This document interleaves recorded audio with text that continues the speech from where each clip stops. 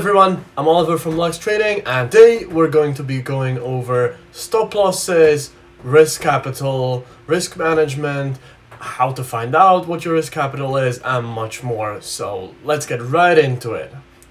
The first couple things we're going to need to know before we can calculate our stop loss is, first, what is a stop loss? Secondly, what is your maximum drawdown limit? Thirdly, what is risk capital and how to find out how much of it you have left. We're also gonna need to know how much risk you wanna take and what instrument you're trading.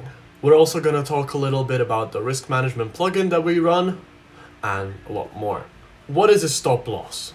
For those of you who don't know, a stop loss is an order that you place by your broker that basically tells your broker that once the forex pair or the commodity that I'm buying or selling reaches a certain price, I want to get out of that trade.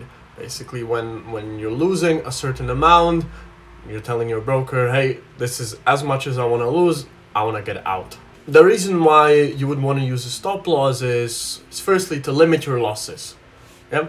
So once you're losing a certain amount, you don't want to lose more. You want to know how much you want to lose per every trade, and you never want to lose more than that. Secondly, another benefit of using a stop loss is that it allows you to trade without including emotions.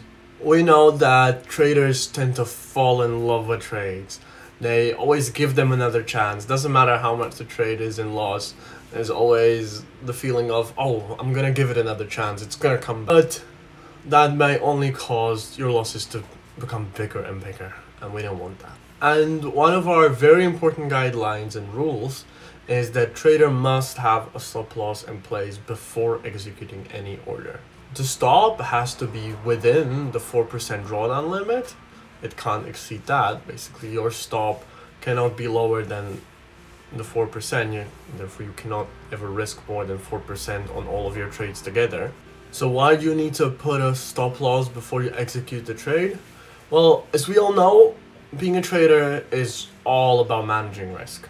We've of course had people asking, oh, why is there not a limit of 2 minutes, 3 minutes, 1 minute? Well, there's quite a simple reason. And that is that there's so many factors that as a trader you can't control. For example, your internet drops out, your PC restarts, whatever can happen, the electricity can go out, and then you're leaving yourself open to losing everything, simply. We've seen in the past market having huge dips and raises in a matter of only few minutes, which could risk us a lot of capital and lose us a lot of money. Because of that, we want you to place a stop loss every single time before you enter the trade. And secondly, we see a lot of other prop firms disqualifying their traders for simply breaking these rules, for forgetting to place a stop loss, or placing the stop loss maybe 2 minutes and 30 seconds, so 30 seconds later. And we wanted to eliminate that, as we've been having a lot of these arguments ourselves where traders would be a little late or they forgot, and then, you know, it's 3 warnings and we have to disqualify them, which we don't want. We don't want to be disqualifying traders. If we're gonna build a career together, we don't want to disqualify you because you made a silly mistake and not placed a stop loss. So because of that, we're also running a plugin that will not even let you take a trade without a stop loss. So we're simply protecting you against your own mistakes as well as protecting our capital. To figure out how big your stop loss can be, you can always use our dashboard to help. There's a lot of useful information that I'm gonna touch on just a little bit later. Our second topic is maximum drawdown and what is maximum drawdown. Maximum drawdown is the biggest loss observed from peak to throw. What that basically means is that maximum drawdown is the biggest possible loss on your account, or the biggest observed loss. Here at Lux, we adhere to a 4% relative drawdown. What that means is, let's say you are on a $100,000 account, right? So your drawdown limit would be 96,000, as that is 4% of 100,000.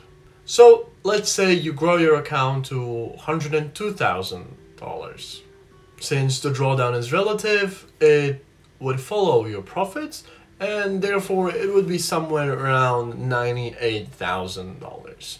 So to calculate your stop losses, you always need to know where your maximum drawdown level is. If you want to know more about drawdowns and how to work with drawdowns, we have already made a video on that with our head of trading Rob, so you can check that out on our channel. Now our third topic is risk capital. What is risk capital? Well, to put it simply, risk capital is the amount of money you can possibly lose. That is of course affected by your drawdown limit, as you can never lose more than what your drawdown limit is. As I mentioned previously, at Lux we work with a 4% drawdown, so therefore when you start, your risk capital is also those 4%, as that's how much you can lose. If you lose 2%, then your leftover risk capital is another 2%. Let me give you an example. If you are working with a $100,000 account and a 4% drawdown limit, the way to calculate your risk capital is very simple. As the most you can possibly lose on this account is 4%, that would be 4% of $100,000, which equals to $4,000. That is the most that you're allowed to lose. But let's imagine you've been doing well for the last week and you've grown your account to $102,000. Once again, a very simple calculation, 4% of $102,000 is $4,080. As your account has grown, so did your risk capital, which is now $4,080. But keep in mind that with a relative drawdown, your drawdown limit grew as well. So now let's imagine the other scenario. Your next week doesn't go as well, you lost $1,000 and your balance is now $101,000. So let's look at the math. You started the week with $102,000 in your account. Your drawdown limit is still 4%, so that would be $102K minus 4%. As the drawdown limit is always counted as your highest balance that you achieved, which was $102,000 on this account, minus 4%.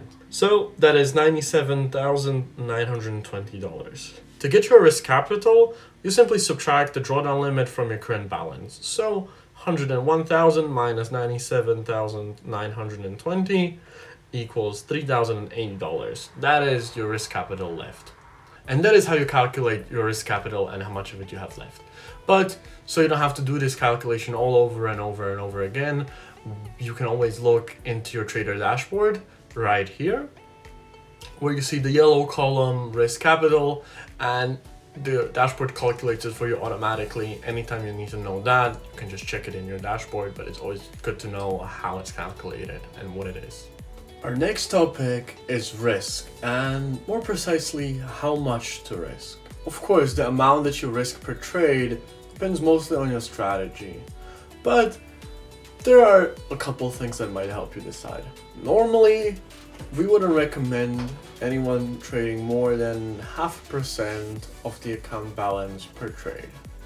That is where we would draw the line, as that gives you 8 losing trades in a row. Since most traders think that 0.5% to 1% is good risk management, but they tend to forget that as they have a 4% relative drawdown, 4% risk is 100% to them, and using 1% is using 25% of what's available.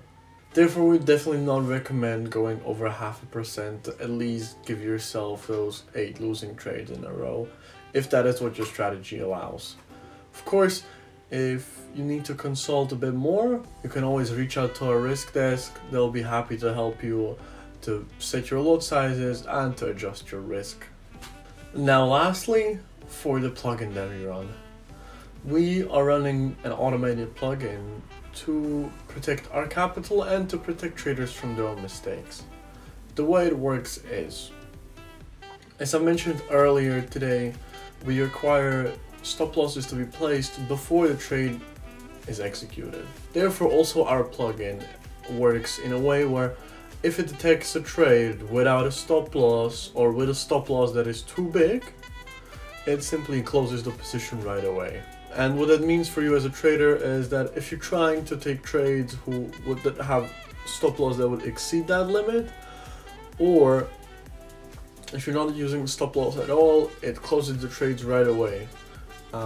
It's designed to protect you from getting kicked out of the program for not using the stop loss, as this way the trade is automatically closed. Although, people who are using an EA need to be careful, as whenever these trades are closed, commissions, swaps are still charged to the account. So if you're making an EA, make sure that it adheres to those rules and that it works well with the plugin, as if your EA keeps trying to place the trades, it will keep getting charged commissions and could lost you a lot of your account right away. Well, if you have any more questions or want to know more about risk, more about stop losses, feel free to reach out to us at our live chat or at info@luxtradingfirm.com. For now, I wish everybody a great day.